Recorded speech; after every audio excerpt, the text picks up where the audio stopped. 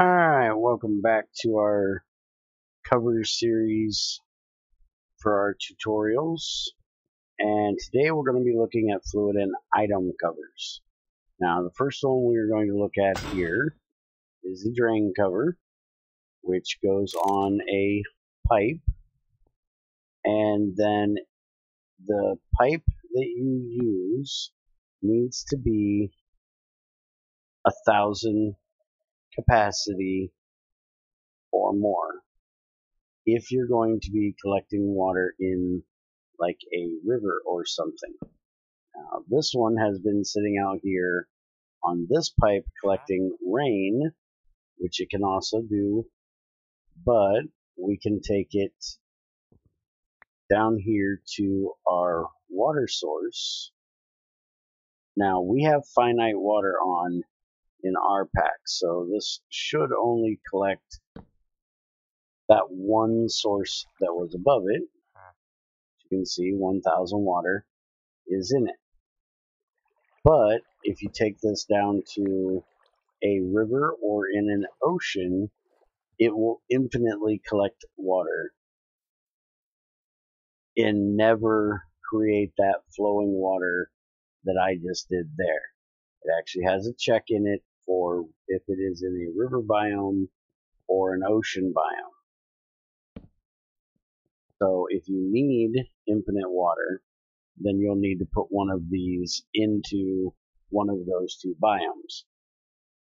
Or collect rain, which you can set up a whole bunch of them if you wanted to do that. Now, there is also an air vent, which we have over here.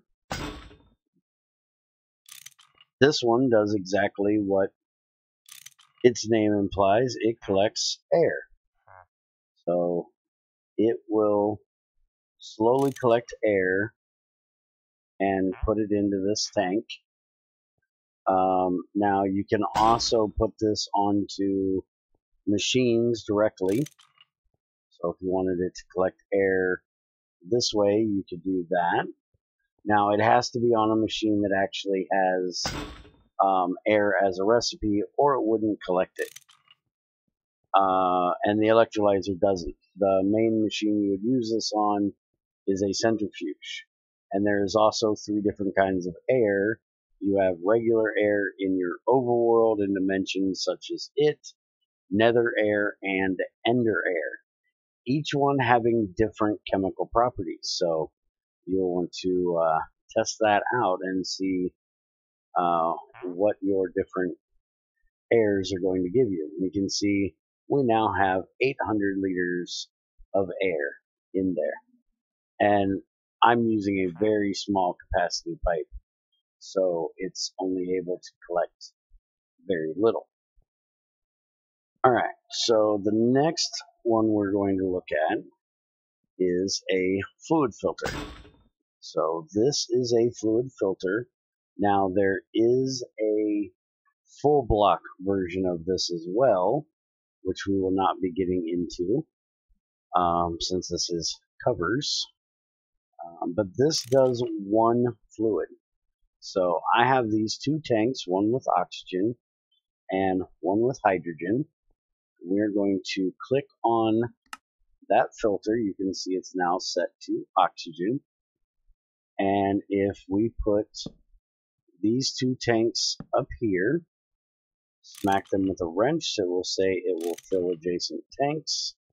Then it will only allow the oxygen to come into this tank, and that is if I didn't put the hydrogen on first, which is blocking it from going in. So what we're going to do, we're going to run this pipe over here, and we'll put another tank there. That will let the hydrogen go through. So the hydrogen will have to go there, where the oxygen will be allowed into this one. Now you can also use a screwdriver put this back to our screwdriver. This is a multi-tool. You can use a regular electric or manual screwdriver as well. We can also invert this, which would then allow the hydrogen to go in and not the oxygen. Basically, a blacklist filter. And it comes as whitelist standard. Now, after that, you have a item filter. Now, an item filter is very similar to a fluid filter. It also has a block version. Again, we're not going to get into. It has the same functionality that you can use it as a whitelist or blacklist. Now, what we're going to do is we're going to take these spider eyes here. We're going to click them on there. We're going to put them like third in that box. We're going to open that pipe up, and now nothing is going through, but that's because we have the hopper turned off. So now we're going to turn the hopper off. You can see the items are filling up in there, but the spider eyes can't go through because the pipe is full. But you can see that nothing else is going in there. We are going to now set this over here, open it up. Everything is going to drop in there except for our spider eyes, which, oh, wait a minute, there we go. Our spider eyes, which are in this last, there we go, now they went through. They are in this chest, and all the other random garbage is in there. Now we could do the same exact thing and blacklist it, and then that would put all the junk in here and the spider eye here. For why this had to be longer, look for our tutorial on pipes coming eventually, and I will explain the different lengths of pipe. Now, this one is a retriever cover. Now, this one is somewhat like a pump for fluids or a conveyor belt, except it works in the opposite direction. So this one, if we throw some of this random junk into this chest here, that retriever will automatically pull it into this chest rather than being pushed out by the other one. So now we're going to use this controller cover, which I will explain here in a second, to turn off the retriever. So now it is doing nothing. Turn it back on, and it starts pulling anything on the pipe network that it can. Okay, so now that we've done that, now we should look at what we're using to control this, and that is a controller cover. Basically, it is just a redstone switch. So you put it onto a pipe or machine or whatever, wire that has another cover on the same pipe. If I use my wrench here, you see the outline here, you'll see the retriever is on this pipe, and so is the machine switch. You do not want to have this on the wire. You want to make sure it's on the same block. So let's put this back on here. Now, I was just talking about conveyors. This is a conveyor belt. This is an item that you use for crafting, but can also be used as a cover. So now it will work exactly opposite of the retriever cover. So if I put this random junk into this chest, it will pull it out and put it into this chest via the conveyor cover. And you can also use a controller cover with it to turn it on and off. Now there is also a robotic arm, which this will choose from what slot in the box or inventory that it is going to pull. You'll see that the rose and the light gray is not going, and neither is the purple or the indigo if I put it over there. If we check, this is set to slot 0. Now if we set it to slot 1, it took the rose red. If we set it to slot 2, it will take the yellow, remembering that this pipe is very slow. There we go. So that will pick only the item you have in the selected slot to go. So depending on what you're needing, depends on what you use. Now back to fluids. We're going to take our hydrogen tank here. We are going to look at a pump cover.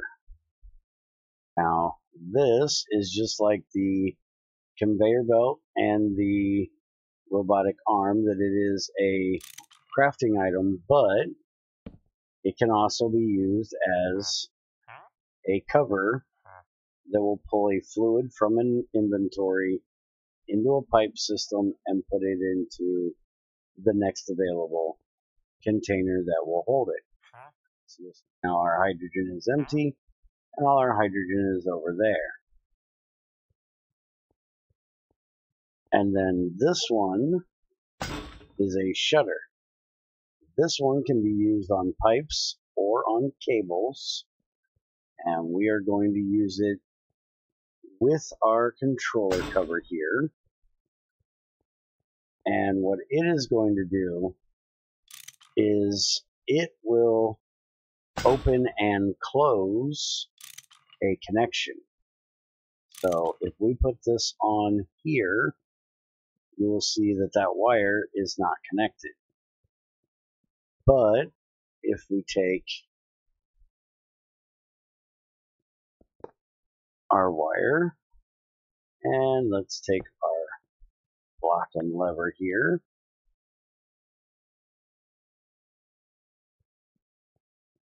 and then connect this up like we had it here, and we hit the lever,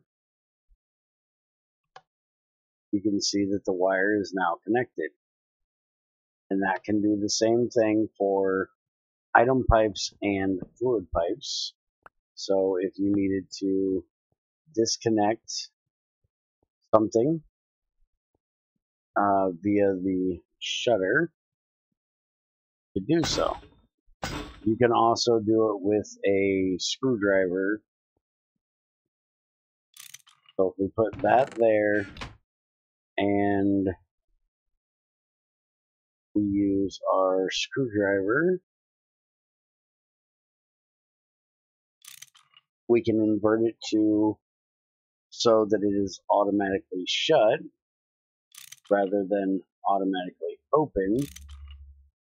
And so if that is the case, then when we put the random stuff into this chest, everything will go down into this chest and nothing will be able to come here.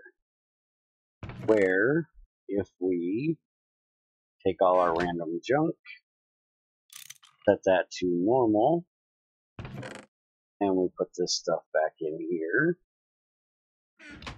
everything can then go to this chest and it won't go to that one. So that is one way that you can choose where things go when and via redstone, and be able to turn them on and off. So that is fluid and item covers. We have one more cover here that we're going to cover today, and it is actually a combination of covers. These two work together, and they are the redstone conductive cover accept and emit. Now what these do is they allow redstone to go through a block that normally would not allow it, such as a pipe. So you'll see that the redstone is accepted through this one and emitted through that one, and turns our light on and off, where redstone normally will not go through a pipe,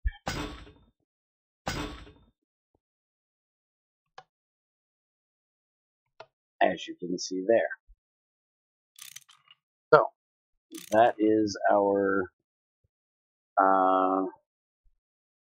items and redstone covers. There is also a button cover, which I can show a little bit here. It's a little more advanced, but basically it does redstone via a button click, depending on which one. And this one you can use a chisel, so if you want numbers or alphanumeric, you can do that as well in whatever way that you want, including, I guess that's supposed to be a phone or something. Or you can just have this one, which is a picture one. If you look very closely, the pixel changes depending on where it is. So this one will output redstone strength via the button that you have chose. And there is lots of fancy things you can do with this button. So get creative, and you can make some great things. I know that one person has actually made an elevator with this button control. So all kinds of fancy things you can do with it. And that is pretty much it for covers. I do believe I have gone through all of the more basics. We have some fancy redstone ones here for machines, and we also have a pressure valve left, and we will be going over those in the next one. So look forward to that. And then we have sensors coming after that, which aren't technically covers, but we will be doing those afterwards. So if you're interested in any of the machine switches or basic covers, go back and look for those videos. And if you are interested in the more advanced redstone covers or the sensors, be looking forward to those in the future. Hope you enjoyed. As always, leave a message if you have any questions, or stop by our Discord and ask, and someone, including myself, will be happy to answer them for you. Have a good one.